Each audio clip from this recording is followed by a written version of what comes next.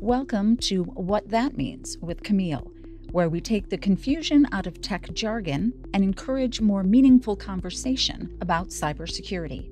Here is your host, Camille Morehart.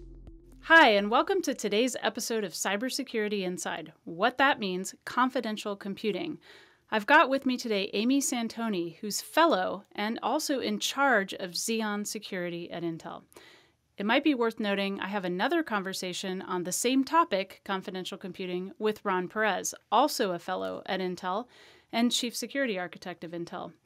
I'm having two conversations on the same topic with two fellows so we can really dive in and understand each of their perspectives. Today, welcome to the show, Amy Santoni.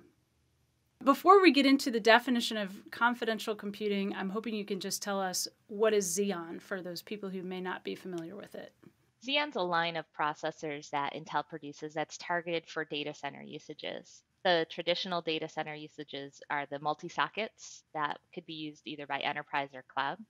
We also use the Xeon brand for new capabilities that are coming, like for 5G routers. We have a line of Xeons for 5G base stations. We also have a line that's targeting networking. So we kind of have different lines targeted for different data center usages, but all supporting that data center transformation that's happening right now.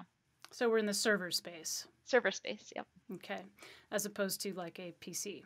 Correct. So will you also then do us the favor of defining confidential computing in a couple of minutes? That is a buzzword that's all over the place.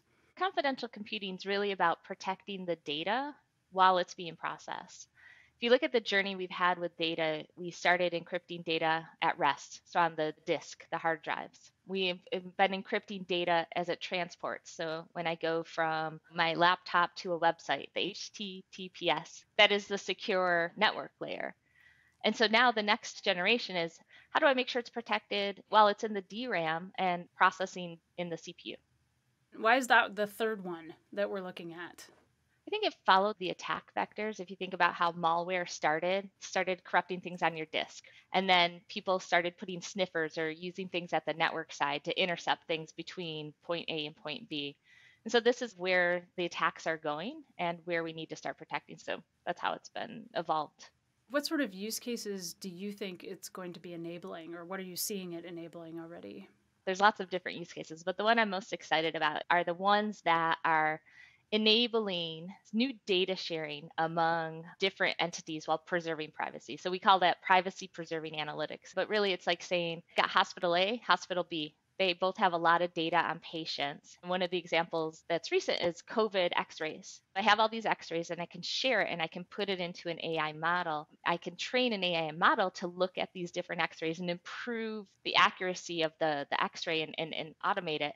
And I can get data from all the hospitals to train these models, and I'm still preserving the privacy of the patients who have the x-rays, because I'm getting the data about the x-ray to train the model that can then be shared by all these hospitals, but I'm still preserving the privacy of all the individual patients. I talked with Olga Perpelkina at Intel a little bit ago on federated learning. She was talking about how this is like a distributed model of artificial intelligence where the model actually moves, or the aggregator actually moves to the end user, and the private data remains in place. It doesn't travel, say in this case from the hospital or from the imaging system. Is this a different mechanism to allow the data to be used, or is it for something like that? It could be used in both. Confidential compute could apply to both of those use models. It's really about where the AI model sits, meaning someone has to train an AI model, and then I can take that trained model and put it on an endpoint. And the confidential compute can protect that model, whether it's at the endpoint or whether it's on a server. The training tends to be more intensive and tends to be done on server or special hardware. Once I have a trained model to say, hey, is this a picture of a cat? That can be done at endpoints, or it can be done on CPUs in general, depending on the performance requirements. And you would use confidential computing in either of those scenarios. So you could use confidential computing at the endpoint to protect the model, to make sure someone on a phone can't corrupt the model. And you can protect it in training to make sure only valid data is coming into the model. So there's an attestation aspect to say, hey, this data is coming from hospital A. and here's its credentials, so I know it's from hospital A versus random person on the web. So a couple of the terms that come up are secure enclave and trusted execution environment. Can you explain what those are in the context of confidential computing? Confidential computing involves three main vectors. One is protecting the data. When it's in the DRAM, we have encryption. So if anyone steals your DRAM and tries to dump it, they're not going to see the plain text data. There's an encryption part of protecting the confidentiality of the data while it's sitting in DRAM.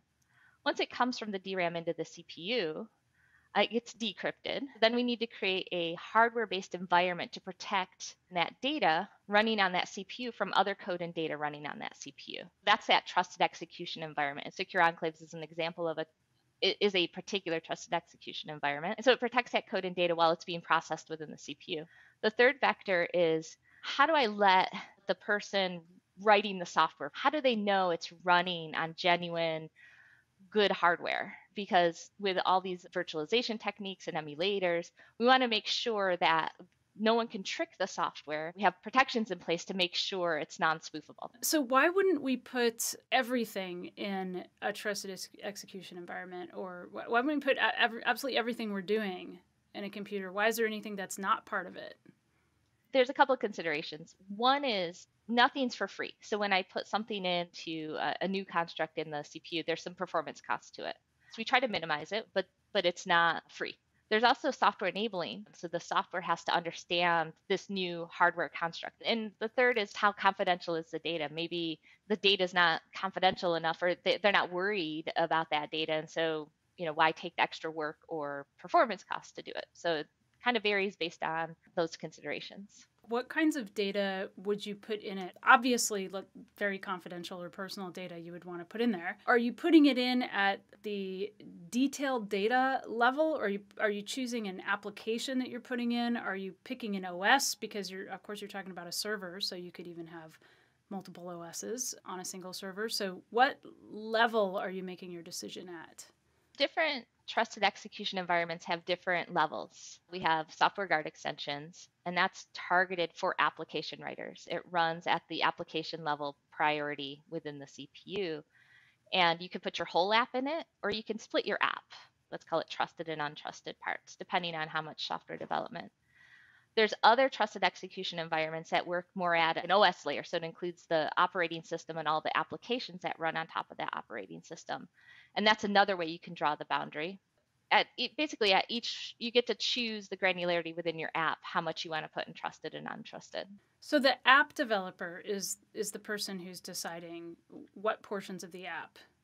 It can be, or they could put the whole app. There's a capability, an open source project called Grameen, that tries to make it easy to take your whole application and put it in a container.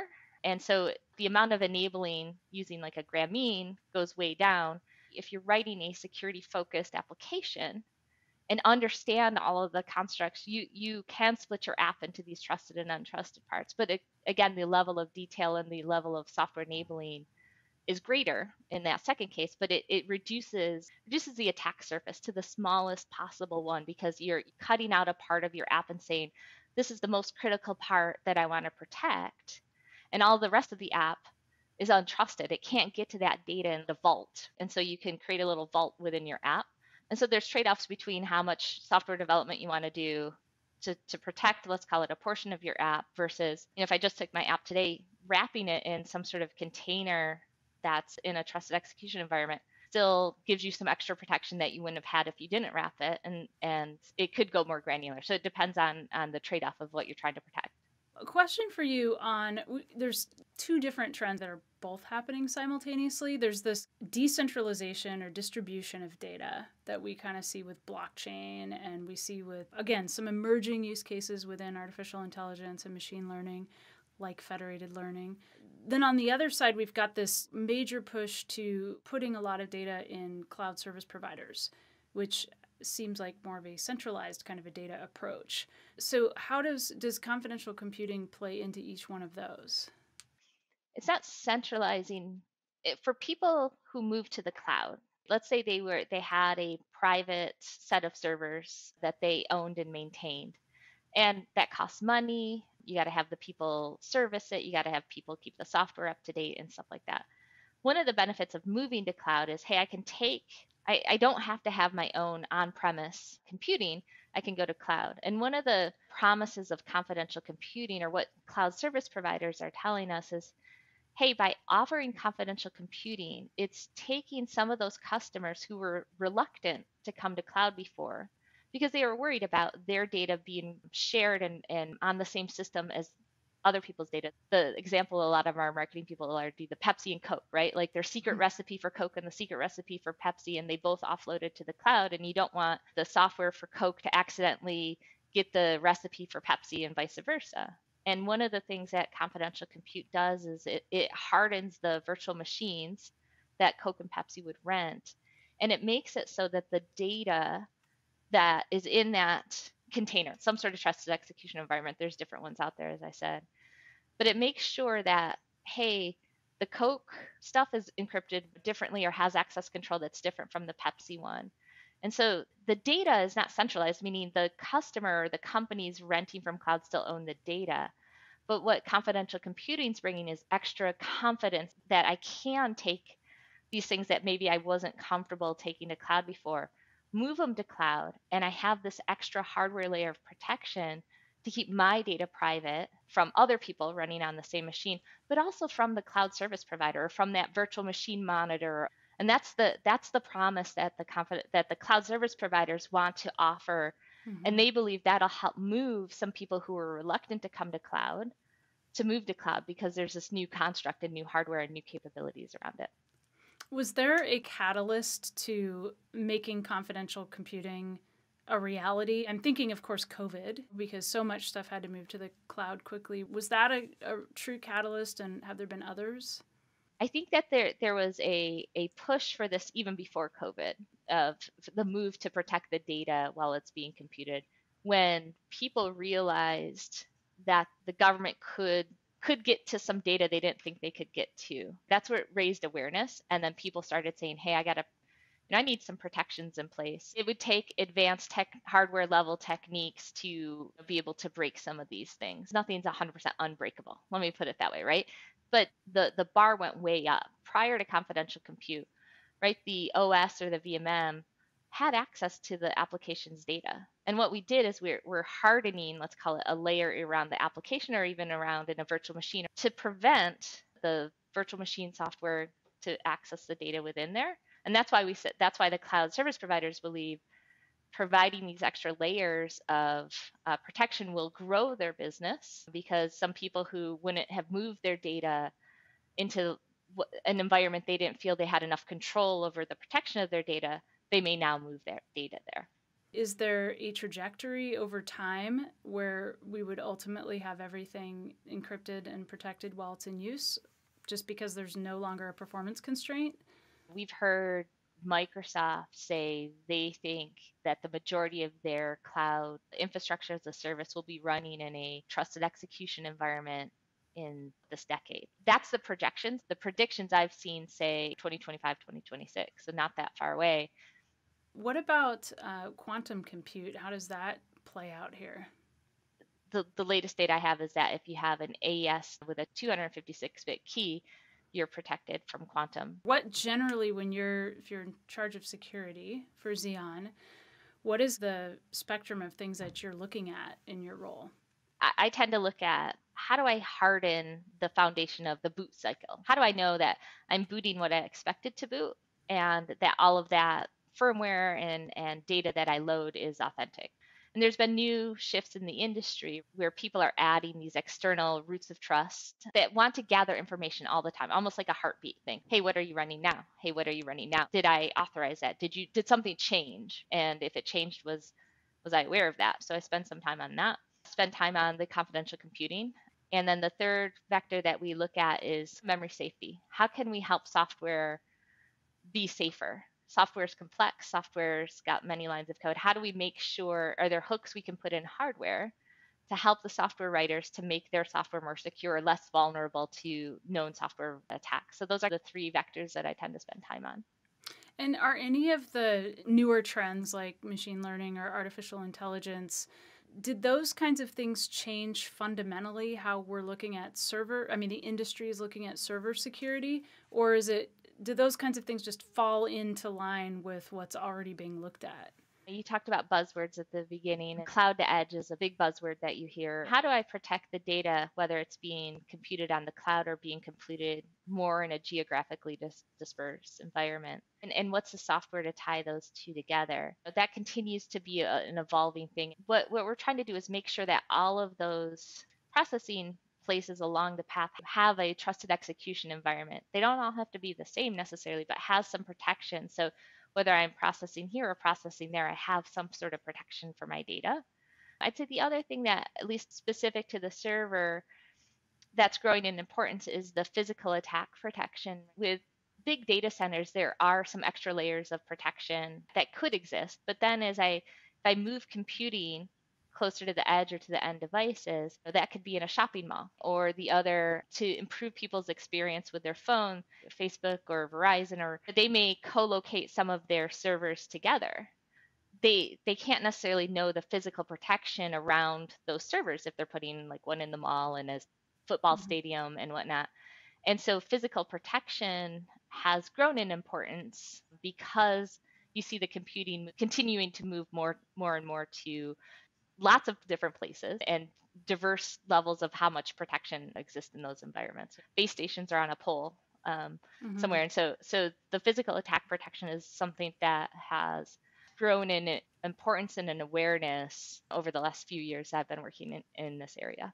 So when you talk about physical protection, are you talking about protecting servers from like somebody with a baseball bat, or are you talking about protecting somebody from sitting near it with a laptop who's hacking into it because they have a physical proximity to a wireless signal? So talking about like someone taking a probe and sniffing the data as it goes between the CPU and a GPU and a discrete graphics card. That link, it's usually connected by a protocol called PCIe that would travel in plain text. So if someone was able to sniff or read that data as it traveled, they could get it. And so recently in the PCIe consortium, there's a new capability to protect that link. So data traveling from one computing element to the other, it can be encrypted in integrity, but can be protected from people sniffing it. It's things like that, protecting these links on the platform from physically accessing and trying to get the data.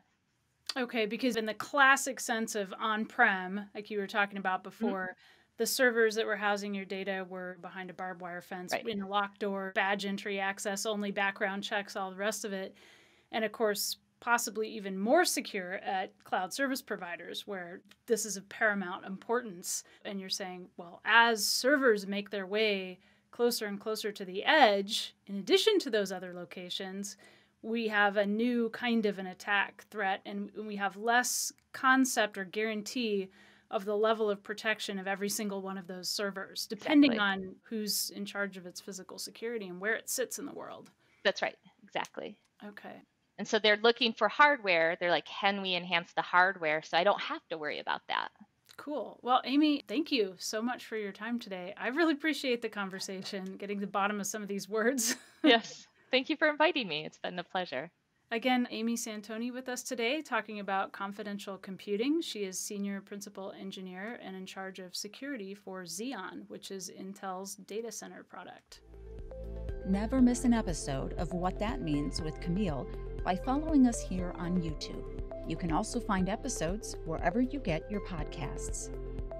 The views and opinions expressed are those of the guests and author and do not necessarily reflect the official policy or position of Intel Corporation.